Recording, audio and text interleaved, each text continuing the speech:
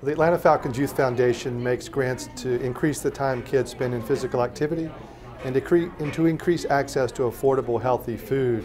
And what we've learned is about 1 in 4 Georgia children live in food insecure households. That means they don't always have access to healthy, affordable food, the kind of food they need to be strong in the classroom, to grow up to be healthy adults. And it turns out that food insecurity is tied both to hunger and obesity. A lot of these same kids that are struggling with food insecurity are overweight or have other health problems.